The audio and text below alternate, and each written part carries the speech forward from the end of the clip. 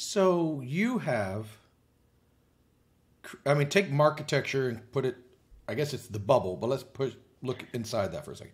Yep. You have created an idea, bootstrapped it, built it, grew it, and sold it, which is ultimately what every entrepreneur wants to do, right? That's very cool. Congrats. And you had to endure the hardship of the market crashing for the specific industry. Well, yeah. You were, yeah. Yeah. No, I'm not passing into that. But that's ultimately what every entrepreneur starts their idea from. Either they're going to run it for the rest of their lives or they're going to sell it, right? Those are really your two options, or failure. Right? There's your three.